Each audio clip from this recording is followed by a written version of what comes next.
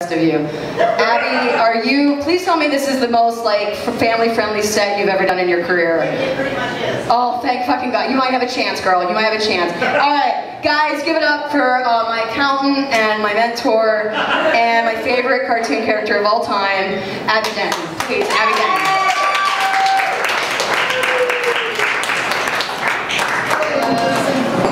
That could have been dangerous. That was dangerous. You broke a glass. No, it's not broken. Alright, everybody, calm down. Are you okay? Yes. Remain calm. How you doing? If I'm not okay, will you talk? What? I can never tell who's avoiding who. Damn. Having friends is difficult. Having coffee is good. Is my camera on? Gab, do you want the set where you request drugs for people going on the internet attached to your name? Yeah. Oh, well. She'll be right back. Yeah, she's screwed. So, I promised her a family-friendly set.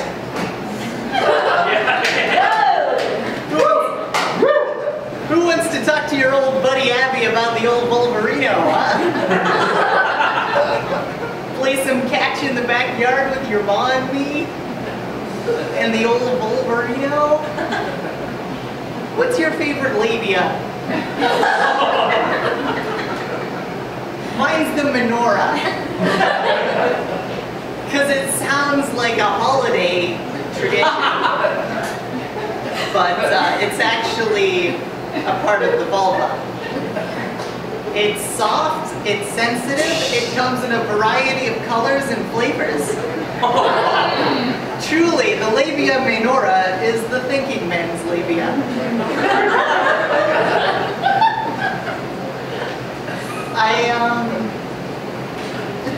I only do the sitting on the chair backwards thing for that one bit because it puts me in mind of a creepy dad. But I can't at the moment figure out a dignified way to stand up from this position. So, did you watch the game? Maybe just like slide backwards and then hop off or something. Why are you so desperate to get me off of this chair? I'm insulted! How dare you come to me? At the one show a month I do, you come to me and you make demands. Who are you? Also, my notes are all over there. I don't even know what my jokes are. I am Abby Denton. It is nice to meet you all. I am, as Gab invected, the chairwoman. Sorry, I'm trying not to use sexist language anymore. The chairperson of the Itty Bitty Titty Committee. It is very nice to meet all of you. Yeah, I'm going to grad school in 2 months. I can't just move into LA, so I have to save up all my money for crack. So that's weighing on me. I'm not getting as much practice with stand-up as I usually do. As you can probably tell, I'm out of shape. Your old pa's out of shape. You know, I need a back rub. Could one of you come up here and give your old pa a back rub and talk about the old Wolverine? Oh my gosh, my dad used to give one of my cousins back rubs while she was like watching TV. Oh no. Otherwise, my dad's great. He's like the spitting image of John Hannibal Smith from the A-Team. He's a great dad, but then he does stuff like that. Can everyone hear me? Yeah. Like, okay, wonderful. Sometimes I do sets and everyone's like, no one can hear you, so it's good. I'm not very good at mic. It's over. I don't need to finish that sentence. I think it would be an insult to you. Yeah, so the most I can really justify going out to practice my sets is to stand-up competitions and stuff. I've been working on my skills for those. I'm still trying to figure out, are you meant to cup the judges' balls or let them hang free? Thank you. You really are the cool one in the room. If you were a Star Wars character, we'd call you Lando Calrissian. I figured because you probably get Clarissa Explains It All a lot, I'd go with a slightly very slightly less successful media juggernaut than Clarissa Explains It All, which obviously defined the 90s.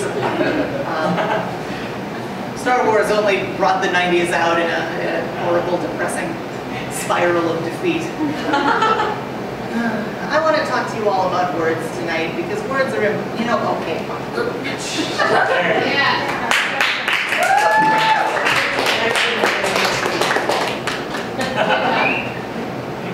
Wait, okay, I've been practicing this. I left my bag up here and no one noticed.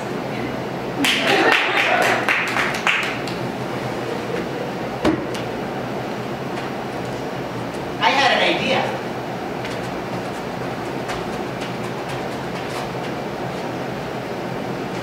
I'm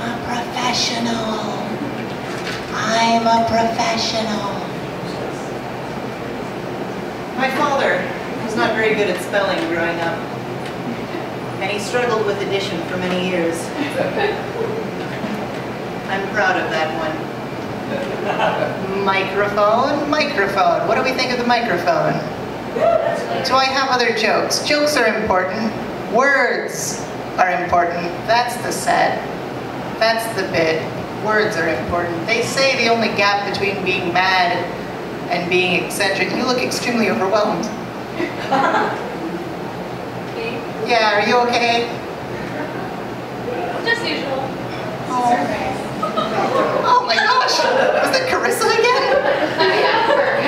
Oh, okay. Don't trust Lando over there. Gonna fucking sell you out. They say the only gap between being mad and being eccentric is having money. I think the only gap between being mad and being mad with power is having a death laser.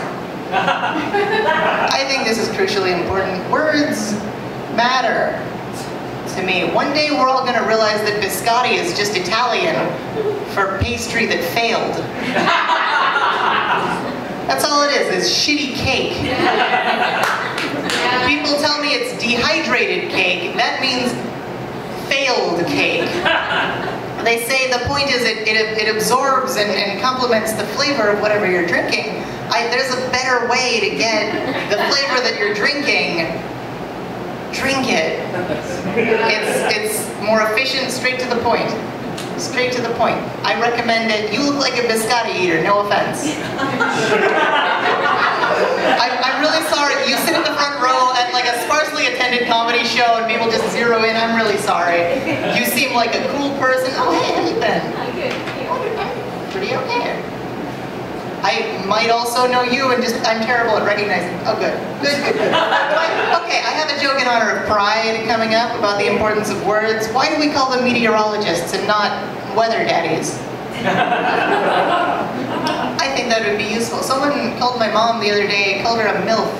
And I laughed in his face. Dude should have been really embarrassed because obviously the acronym should be MILT. MILT.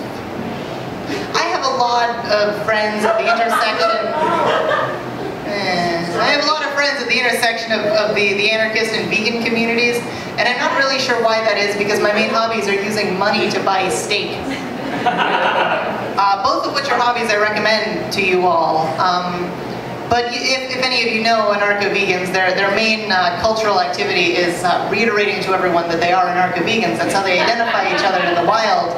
Bumper stickers, owning a bicycle, just these wingnut behaviors. And so, you go on Facebook if you're friends with a lot of these people and you just see a whole bunch of image macros, reiterating these identity points. And a friend of mine posted an image macro the other day. It was a photo of a lady breastfeeding a goat with the caption, because drinking another animal's breast milk is just wrong. Grammatically, I'm opposed to that because you don't have to specify that it's breast milk. If you're talking about another animal, there's only the one relevant kind. You're not going to say, don't drink another animal's soy milk, that shit's expensive. You can just say, don't drink another animal's milk. That's fine. And second of all, we're in a recession. Who is Facebook to tell me what industries I can and cannot participate in? Right. I'm making you nod along with these disgusting jokes. You are in the hot seat, my friend. At the beginning of the set, that was me, but no. Now it's you. Do I have other jokes? Yeah. How come the turnpike attendant the other day at the toll booth, he called me babe. And it was kind of like a throwback, and not only because there was a human attendant at a toll booth in the year 2015.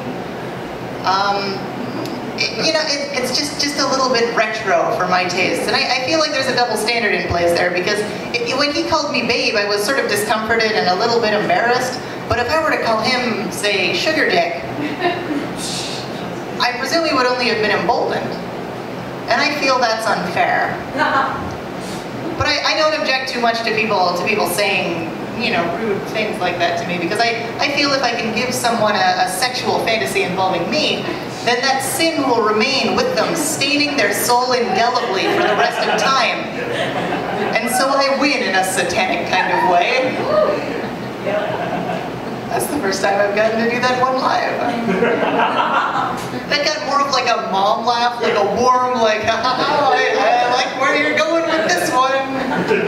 Didn't really expect that. I don't mind it.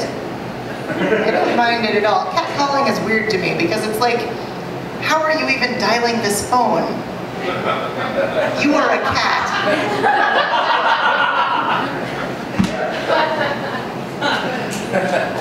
Do I have other I don't mind catcalling when they put some effort into it. If you just honk your horn at someone and freak them out while they're jogging, like, fuck you.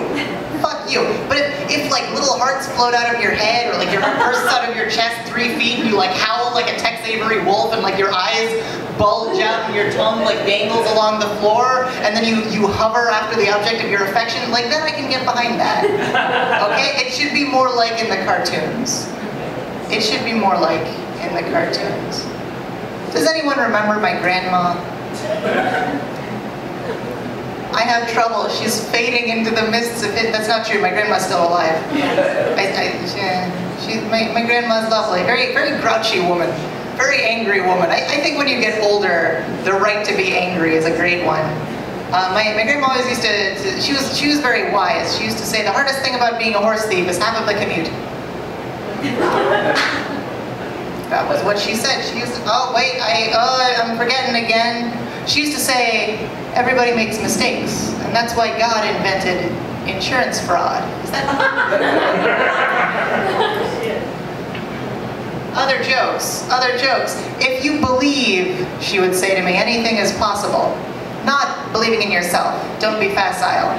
Believe in the God of darkened skies, Baal. She used to sit me on her knee and say, boy. My grandma was kind of an asshole. She'd say, boy.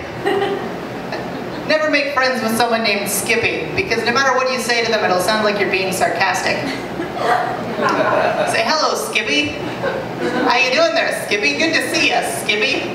I'm glad you're alive, Skippy. It doesn't work. Avoid them. Avoid them.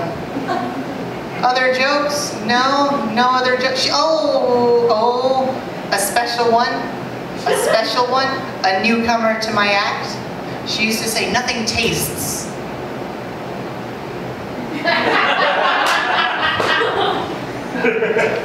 She used to say, nothing tastes like Skinny feels. That's Skinny Feels, the jazz tromboner. Her ex-husband, whom she killed in a cannibalistic ritual in 1936. What a class act. What a crass act. I like huffing typical male in annoyance. I feel like that sort of justifies sexism. Because it's nice. If someone says something mean to you, you can just say typical male, and then you kind of win. You're the better person. It's gotten to where I've started to say it about things that it doesn't even apply to. This restaurant is closing down. A typical male. There's drone warfare in the Middle East. Typical male. My package didn't arrive. Typical male.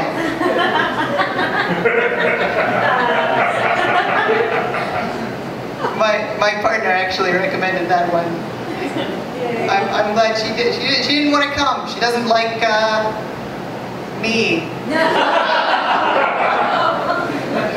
I've started dating a genderqueer individual, which is cool because you can try to figure out what words they like having used to describe them. Dashing is a good one for this specific person. I don't know why I'm telling you this. This is meaningless to all of you unless you also end up dating my friend Jaden. I'm selfish. I'd prefer it if you didn't. I'm very sorry. I'm very sorry. I took my crush out for drinks the other day. They're going through a breakout. And I felt like I should comfort them and maybe try to wheedle into their affections a little bit. And I realized in another timeline, I would probably be a war profiteer. If things were just a little bit different. I ordered, when we were at the restaurant, I ordered one of those 3-foot-long novelty hoagies just to prove that I'm not afraid of commitment. Or anything 3 feet long. I'm going to be disappointed. Finally told my partner about my schoolgirl fantasy. That's the one where you sit alone at lunch, stress over math, and feel ashamed of your body. You know, the schoolgirl fantasy. I think I'm going to let Gab come back up in a moment, but I want to tell you all, I'm leaving for film school, which is terrifying because I like having money. I'm hoping I'll be able to make it back with some of my winning ideas. I've got an Oscar winner in mind. It takes the controversial position that racism is bad.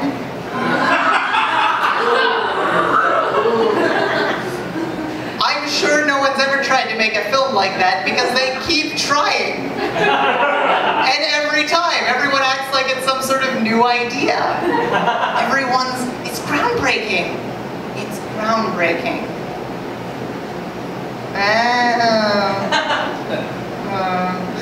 I'm writing a movie about a 19-year-old boy who goes crazy and tries to kill all his friends because he hits puberty too late. It's called The Undescended.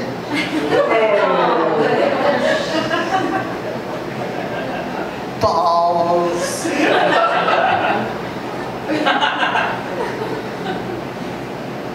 Film ideas. I'm setting a Western back in the days when men were men and women more often than not were hoofed. Incidentally, do you think the reason horses haven't contributed more to the mathematical sciences is because it's difficult to count? They only have the one hoof, and then if they try to use any more, they fall over. It's dangerous doing math as a horse. It's dangerous. I'm doing a film called Cub Reporter about a baby bear who goes to work at a newspaper, but it's not a children's movie. It's an actual bear, and he can't talk or write or anything. But as he grows, he ends up eating all of his coworkers.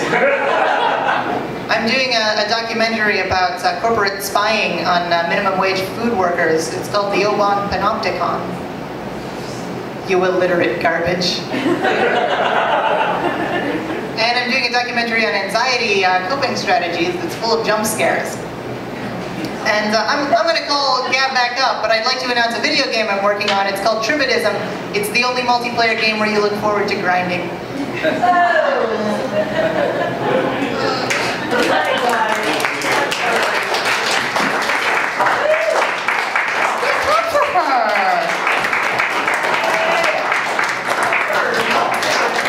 Abby, you forgot your chair and your coffee. You left a mess, Abby. That's not okay, Abby. We're all playing together, Abby. No, you take it.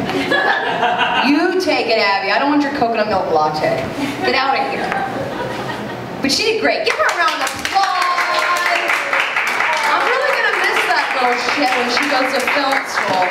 Little does she know, Josh and I are booking all these shows in LA and we plan on staying with you. So, yeah, you have to let us. I've always been nice to you. You have to. You owe me, Abby.